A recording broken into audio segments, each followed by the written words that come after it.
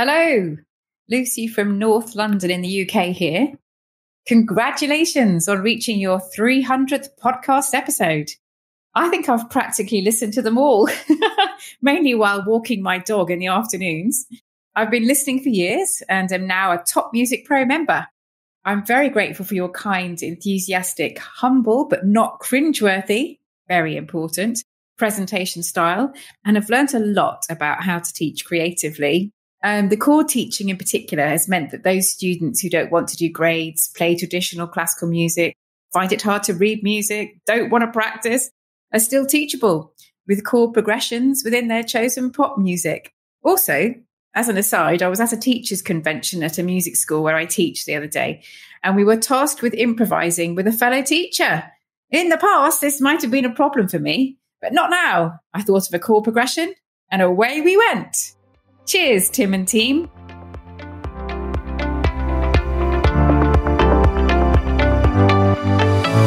You're listening to the Integrated Music Teaching Podcast from Top Music. Tune in weekly as we interview music teachers and experts from around the world to explore creative activities and ideas that build learning connections in students. Our integrated music teaching approach will deepen your students' understanding of musical concepts, engage them in critical thinking, improve their reading and performance, foster their curiosity, and prepare them for a lifetime of music making. Tim Topham here, and welcome to the Integrated Music Teaching Podcast. And no, you're not mistaken. This is the same podcast that you have always been listening to. And we have recently updated the imagery and changed the name. And I'll be talking about that in today's episode. The other reason this is a special episode is this is episode number 300. I actually can't believe we got here 7 years after I started way back in February 2015, over 7 years. And I'm very excited to be playing throughout today's episode the voicemails that a number of our listeners have left, very kindly sharing what the podcast has meant to them over the last 7 years or so. So what are we going to talk about today? Well, we're going to have a quick look back on where the podcast came from, got a couple of fun things to share for you. And today's focus, we're going to be talking about what integrated music teaching actually is and why I changed the name of the podcast. And we've got two very exciting announcements in regard to integrated music teaching, or IMT. Firstly, that I'm hosting the Integrate Your Teaching Challenge coming up in November. This is going to be a free 3-day challenge jam-packed with ideas and activities all based around the integrated music teaching process, which I'm going to be telling you a little bit about today. We'll set up a pop-up Facebook group. We'll give you some homework to do each night, and we're going to be helping you implement this into your teaching and experience exactly how it works. We're also going to be sharing videos by other teachers around the world of how they integrate music into their lessons on a variety of instruments, including people like Mike Grundy, Jana Williamson, Nicola Canton, Ingrid Martin, and many more. So if you'd like to register for the challenge, you can do that right now at topmusic.co/challenge. And final announcement is that we are also going to be announcing and talking about our certificate of integrated music teaching, our brand new certification course at Top Music. We've been working on it for ages, and I can't wait to bring it to you. I'll talk about that a little bit later as well. But first, let's go back and have a bit of a chat about the first episode. Now, the first episode was in February 2015, and that was with Daniel McFarlane, who's actually coming back on the show after 300 episodes really soon. And it was a great episode. He was at the piano and we were talking all about creative compositional strategies. And he gave away this one-page cheat sheet, which you can still get for free. I still use it. It's such a great little resource for quick compositional ideas for students. It's a one-page. You can download it at topmusic.co/episode 1. But some of you may not know that the first episode, the reason I actually started the podcast was after I was invited to interview a presenter who was coming to Australia for a workshop on the Taubman technique. And I was invited to interview this person because I did have a following on my blog and they wanted some promotion for the workshop. And I'm so glad that they did. Now, you can actually watch the YouTube video of this. It's awful, as is so much of the first time you ever do anything. The audio is awful. The video is terrible. It looks like I did it on like a 1920s iPad or something. But you can go and watch it. We'll put a link in the show notes if you do want to have a bit of a laugh.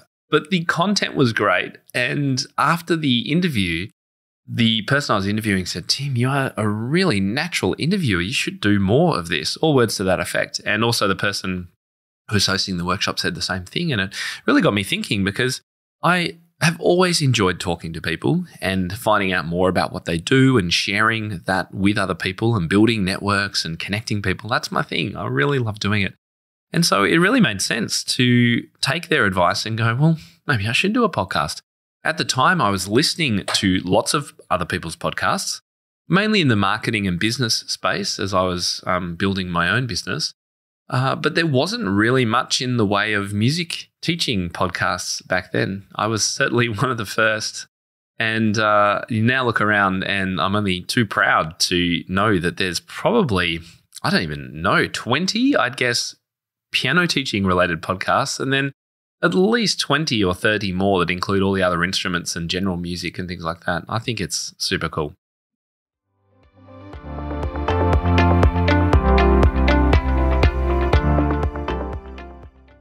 Hey Tim, just want to congratulate you on your 300th podcast and to say a huge thanks for all you do for the piano community as you continue to inspire us to become better teachers. Wishing you all the best, and here's to the 400th. Hi Tim, this is Amber Harnish here from Canberra. I just wanted to say congratulations on 300 episodes of your podcast. What an incredible achievement. It is just a constant source of inspiration and encouragement for piano teachers like me. And I was honoured to have been on one of those podcasts a number of years ago. So yes, congratulations again. Have a lot of fun with your recording and we can't wait to hear it. All the best. Bye.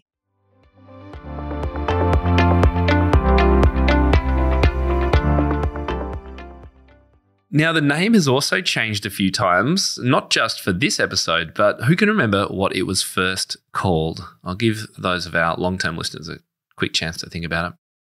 It was actually called Tim Topham TV because it was a video podcast. So originally I recorded and shared all the videos, and a lot of them I think are still up on YouTube. We have all of them are in the membership too, if anyone wants to go back and have a look at some of those early ones.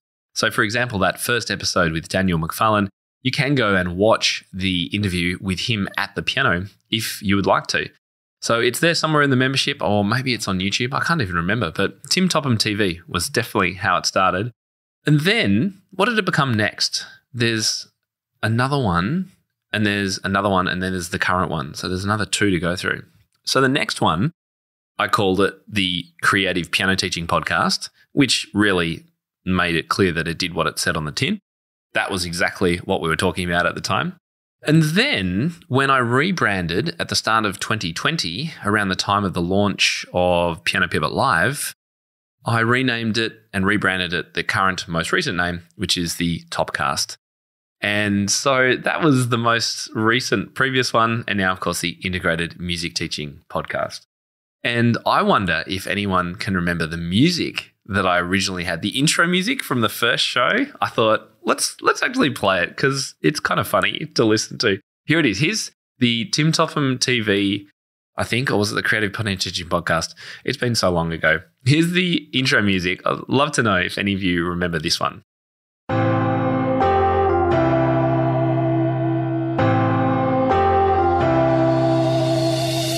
Well, I hope that brought back some fun memories of listening to the podcast way back. That was actually from episode 85, that particular take, but I used that for more than 100 episodes, I think, probably even more than that. Anyway, today's new name, the Integrated Music Teaching Podcast. And we've changed the name in order to represent our focus on this approach going forward.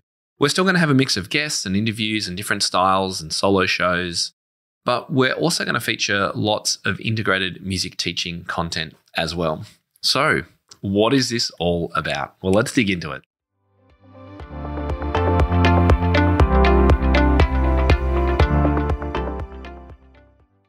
Hi, Tim. This is Christina, and I live in Los Angeles. And yes, it's the city of cars, so I'm in my car driving a lot, which is why I love listening to the Topcast. And I now have Post-its cluttering my car because there are so many wonderful ideas that I'll be scribbling safely in traffic great ideas or more to look up or things to bookmark. And then also I can get a great idea. I have gotten lesson that day because of something I've been inspired by on Topcast. And then my favorite episode was probably, there's so many favorite, but the Benjamin Zander one, I literally had to pull over into a grocery store parking lot because I was crying. I was so moved.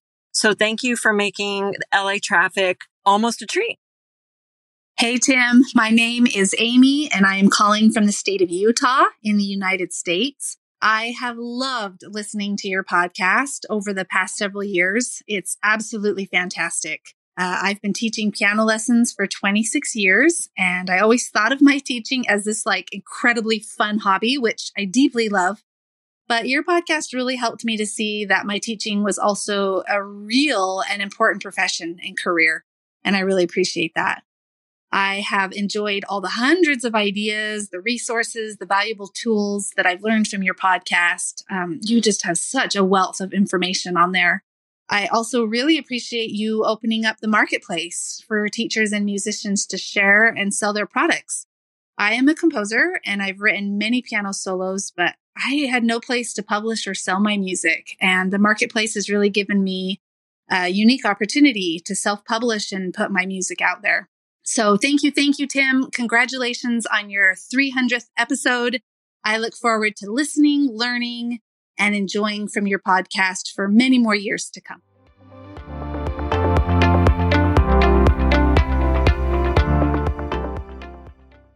About 10 years ago, I realized that there was something very different about my music teaching compared to other teachers. It became obvious when I'd take makeup lessons, masterclasses, and mock exams with other teachers' students, and I'd ask the students seemingly simple questions like, what's the key of the piece you're playing? Or what does Andante tell you about how to play this piece? Or tell me about the time signature? Or what would you call this musical pattern or shape or phrase? And I'd get totally blank looks. I was surprised because these would seem to be fairly fundamental areas of musical knowledge that students should understand if they want to play to even a moderate standard. In fact, I'm not even sure how it's possible to teach music or have students learn music without understanding or at least referencing these elements. And I also couldn't understand how a student could possibly have a solid musical understanding of a piece of music without knowing a little bit about its construction. Things like its harmonic and rhythmic basis, the patterns it's built on, the modulations, the title, perhaps a little bit of history about the composer, and so forth.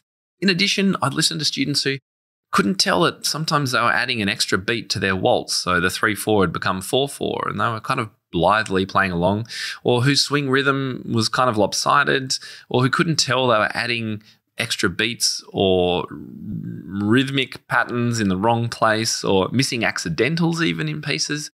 They weren't really listening to what they were doing, and they certainly didn't have a clear sense of connections between all the different parts of the pieces they were playing. Over time, I've come to realize that the reason for this lack of understanding in students was because of 3 key factors associated with a traditional music lesson. Number 1, the linear, disconnected approach to teaching repertoire, theory, and technique all in separate buckets. Number 2, a focus on the tip of the iceberg activities, which I call and talk about as reading, interpretation, and performance. And a missed opportunity to use creative activities to teach these fundamental concepts.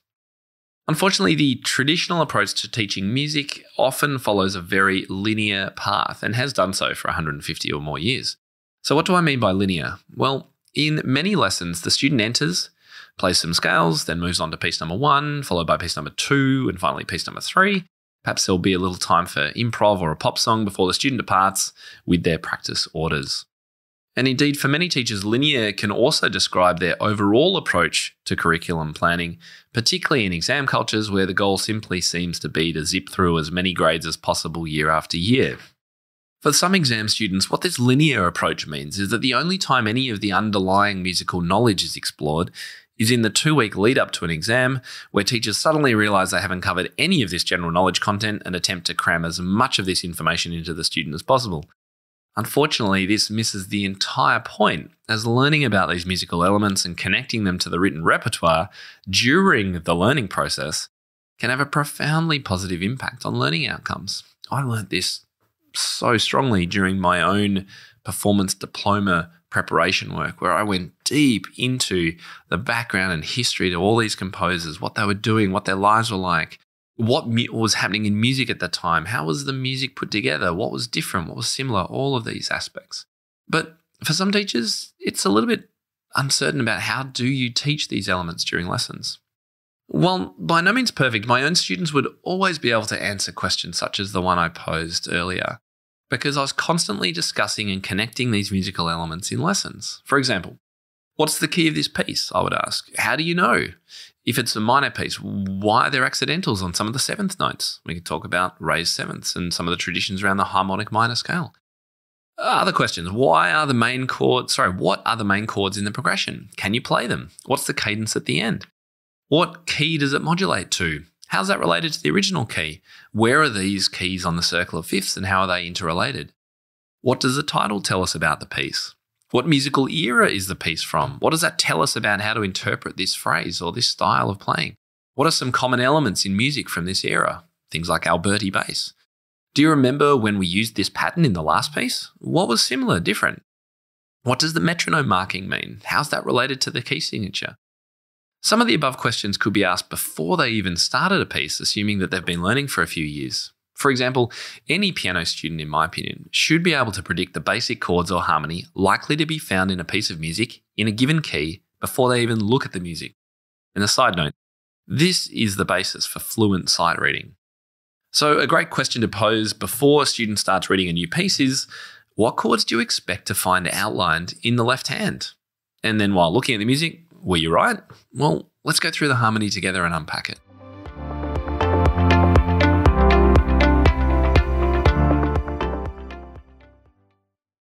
Hello, this is Leela Viss, longtime friend and fan of Tim, his podcast, and his top music community. I'm pleased to support his groundbreaking efforts. Key Ideas is my podcast, and when you get finished with Tim's latest episode, I invite you to tune into Key Ideas. It's filled with illuminating interviews and transparent reflections. Besides podcasting, I enjoy encouraging musicians to get creative beyond the page and jumpstart their composing skills.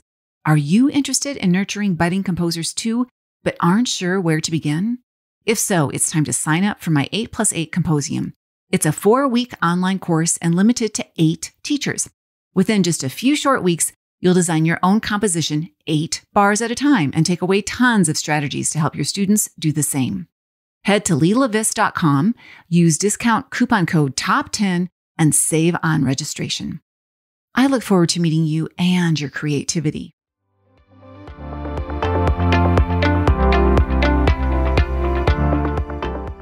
Teachers can also make connections outside of music. For example, for a student who only practices by playing a piece through from start to finish, reference can be made to sports practice if they're a sportsman or woman, when students rarely get to play a full game of tennis, soccer, basketball, and instead will do drills and running and push-ups and whatever during their training. Music is like the drills. Playing the piece from start to finish is like playing a full game. Sometimes this analogy is alone enough to help students understand the importance of breaking up their practice and doing those drills. Another connection might be for students who consistently rush their playing and to play too fast. And teachers in this circumstance can talk about the Formula One car racing concept I learnt of walking the track. And I've got a full blog over about that at Top Music. You can check it out in the show notes. There are many more connections that can be made as you get to know your students and their interests. You just have to find them. In addition, we can also go further than just asking questions and making references. At Top Music, we've already spent the best part of a decade helping teachers to think outside the box and be more creative in their lessons. Through activities like the 12-bar blues, 4-chord composing, learning to accompany, playing and creating lead sheets, improvising, playing by ear, and playing pop music from chords, students will enjoy much more varied musical experiences and be able to showcase their own creations to the world. And these are what I call the bottom of the iceberg activities. And if you'd like to see a picture of the iceberg imagery in action, head over to the show notes for today's episode at topmusic.co/episode 300. We also at Top Music know how hard many classically trained teachers have had to work in order to confidently lead students through some of these bottom of the iceberg activities, given that they were not exposed to them as students themselves.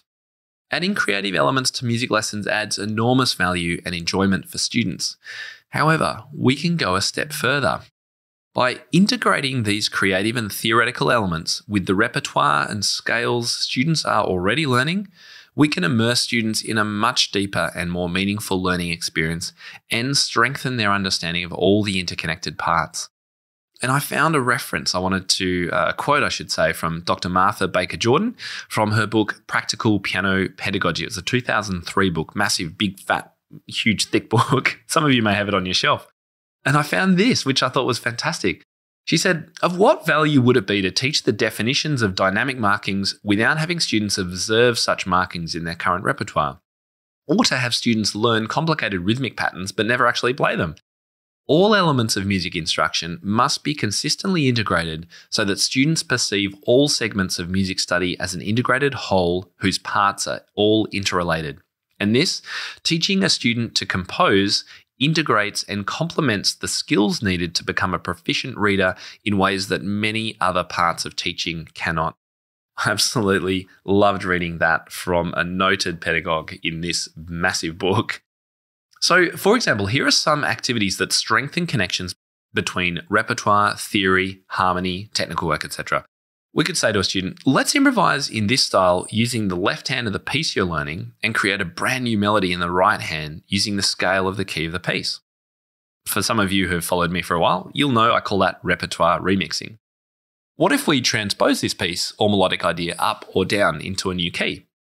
Or what if we turned major into minor? How would we do that? What notes in the melody and harmony would need to change? And we could ask, how would we make a lead sheet out of this? Or what if we changed the left-hand pattern to a new style? Could we turn the tango into a Mozart-style piece? Could we turn a boogie into a rock piece? And we could ask, could you compose a new melody based on this right-hand melodic pattern? And things like, could we improvise over the melodic minor scale of this piece? And so forth. What I've come to realize, and this is crucial, is that my teaching and the approach of teachers who lay the strongest foundations for students is not just creative, it's inherently interconnected or integrated, as I like to call it.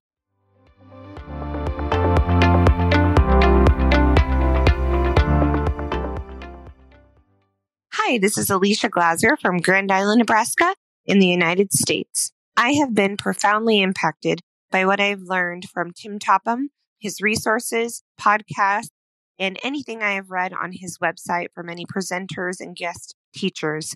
I have taught public school K-8 music for about 14 years. Last year, I actually quit my public school teaching job and strictly have been teaching in my own studio, the Glaser Music Studio here in Grand Island. I went from the setting of teaching one-on-one, about 15 students at my max, to teaching group lessons about 6 years ago. I have grown my studio to over 100 students, and I absolutely love the group setting. I love how in group lessons, it combines all the musicians' efforts. They're creating together, they're listening together, they're developing together at a faster rate. They are more calm, yet more confident. They're refining their abilities and they're collaborating. They work more as a team and they honestly are more motivated in this group setting and are growing at a faster rate. And I am retaining students so much more. You have profoundly inspired me. Hey, Tim, congrats on 300 episodes.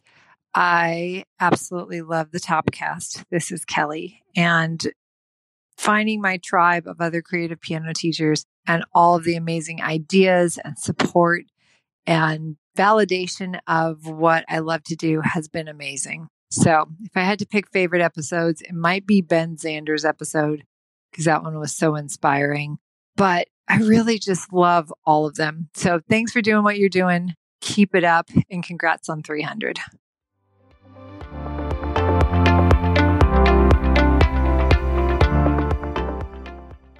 So after a decade's teaching and research work, presentations, workshops, webinars, and speaking to thousands of teachers, I've codified the approach to make music lessons a much more cohesive, connected, and immersive experience.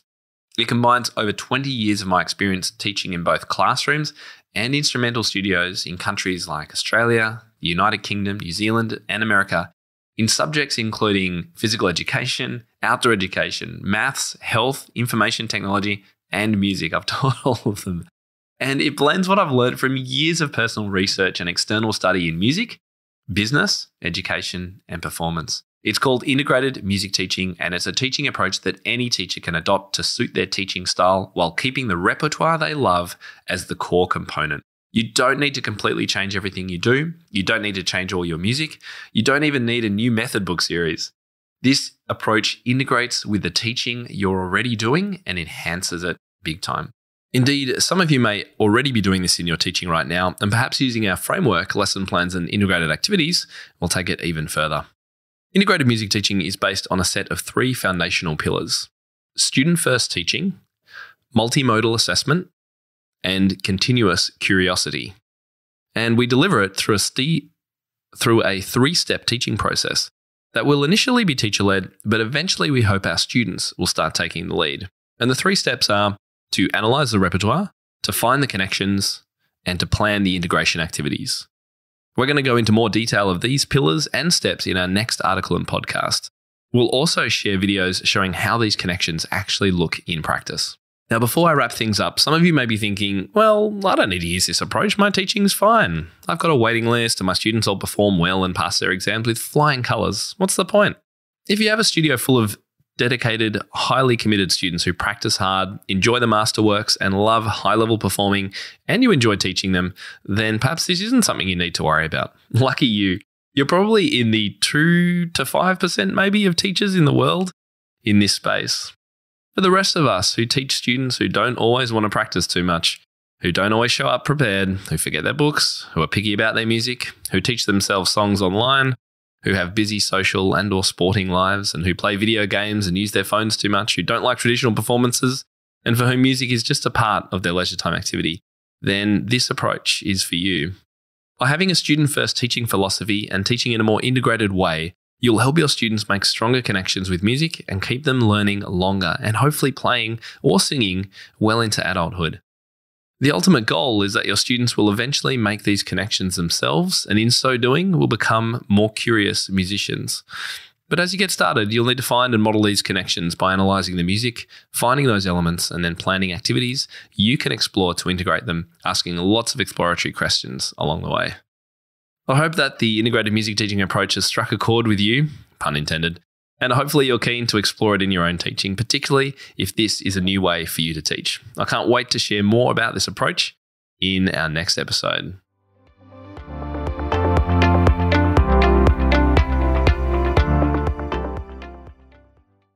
Hey, Tim, this is Jeff Davison. Congratulations on your 300th episode of the Topcast. This continues to be one of my most listened to programs, and I am always inspired by each episode.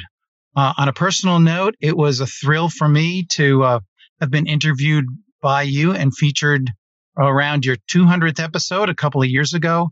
And I have to say, you and Top Music were instrumental in helping me to learn how to be able to teach piano lessons online and to help me navigate through the pandemic. Your work and Top Music continues to be really important to me as far as providing inspiration and ideas and support and helping me to keep my piano teaching fresh and new and interesting, even after 40 years of teaching. So thank you again, and congratulations. And as you say, cheers. Hi, my name's Giselle. I've been teaching now for about 22 years. I was classically trained, and really I had no idea how to teach properly and in a holistic way until I saw a video of Tim probably about 5 years ago, and it changed my life. Suddenly I understood all about chords, how to be an improviser, doing things like blues, basically making me a very versatile teacher, very creative, off the cuff, if I may say. I'm not very good at planning. but it's revolutionized my teaching. And whereas before it was more a hobby for me, now it's my business. I made myself a website. Recently, I had it professionally improved, and I just can't keep up with my students. I have so many. I have a waiting list. Even my days are filled with adults and special needs, and I love it. And really, it's all thanks to Tim and Top Music Pro. So I really, really would recommend that you join this team, and you will get so much out of it. So good luck to everyone, and I hope you're all enjoying using this website.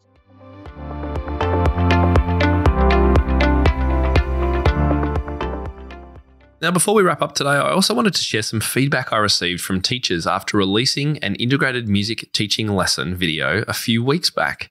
Here's what just a few of them had to say. This was great. I love how Tim leads the student to the more pleasing chord progression without actually telling him what to play. Interesting to see how he pulls the creativity out through working on a published piece. This is not something I thought of before, but I will definitely do in the future, as it is a great jumping off point for talking about theory. That was Sherry. And Julie said, it was interesting to see how Tim asked lots of questions, but ultimately let Finn, my student, make the final decision. I thought it was also great how Tim asked theory questions that applied directly to what Finn was playing or experimenting with.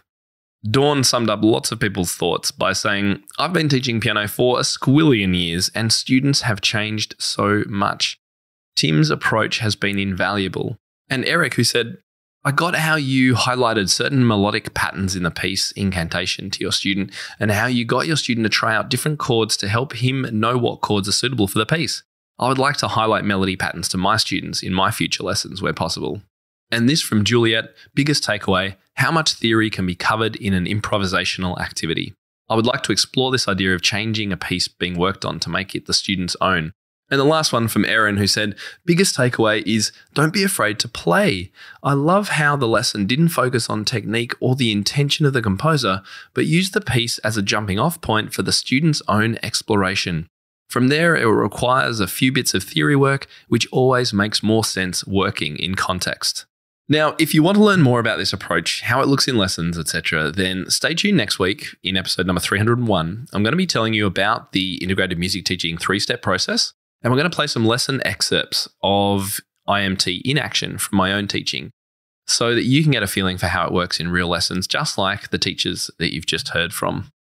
In 2 weeks' time, you're also going to find out about a project we've been secretly working on for the last year, and that's the launch of our own Top Music certification program. I can't wait to share this with you. This is going to be in podcast 302. It's coming up really soon. During that show, you'll get a chance to join our beta testing team as the first round of teachers through our pilot certification program. I literally can't wait to share this. It's going to be so epic, so stay tuned for that one. And last point, if you really want to immerse yourself in this approach and have me guide you along the path to trying this yourself and working out what it's all about and whether it's going to suit you, I'm going to be running a free 3-day Integrate Your Teaching Challenge in November. This is going to be on November, Tuesday the 8th, 9th and 10th at 5 p.m. Eastern Time, America, or about 30 minutes on a live Zoom. And if you've joined one of our challenges before, you'll know these are super valuable. We pack them with information and action steps without overwhelming you. Each day, we'll unpack one of the 3 steps in the IMT process and then give you a homework task to do that evening to try it out. We'll set up a pop-up Facebook group to share your homework, ask questions, and enjoy that cohort group experience, which is so important for adult learning. I'm also going to be sharing videos from other teachers on all sorts of instruments about how they use this approach in their teaching. So we're going to hear from the likes of Mike Grunday, Jenny Williamson, Nicola Canton, Ingrid Martin, and a number of others. If you can't make the live sessions, we're going to share the recordings in the group so you can watch any time, but you'll need to make sure you are registered to get all the links. So you can sign up right now over at topmusic.co/challenge.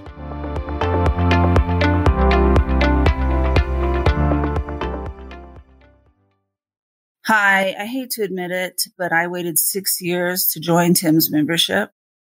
I had been following him for a while and I enjoyed the podcasts that he had done, but I didn't think I could afford it. And I thought with going to school and being a struggling music teacher that it wasn't feasible.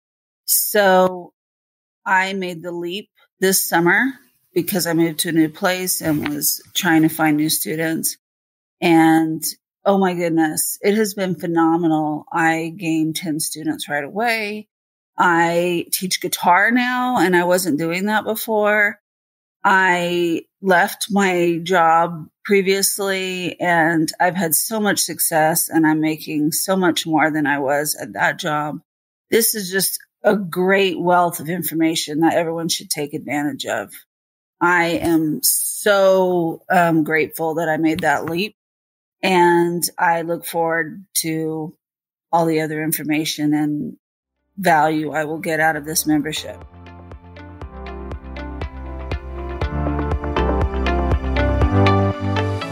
How do you keep up to date with all the latest trends and research into music education?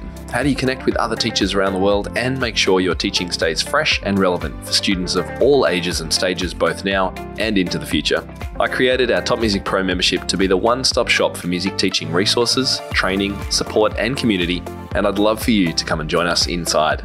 With over 40 comprehensive training courses, hundreds of teaching demonstrations and lesson plans, free monthly sheet music, discounts, and all the business and pedagogy support you could ever need, Top Music Pro is the community you've been looking for. If you're ready to level up your learning from the podcast and join thousands of other teachers in our global network, head over to topmusicpro.com today. If you enjoy this show and want to hear more of our work, be sure to subscribe to this podcast wherever you're listening today. For links and resources mentioned in this episode, visit us at topmusic.co/podcast or check out the show notes. I'm Tim Topham, and this is the Integrated Music Teaching Podcast, a production of Top Music. Thank you so much for listening. Enjoy your week ahead, and I'll catch you next time.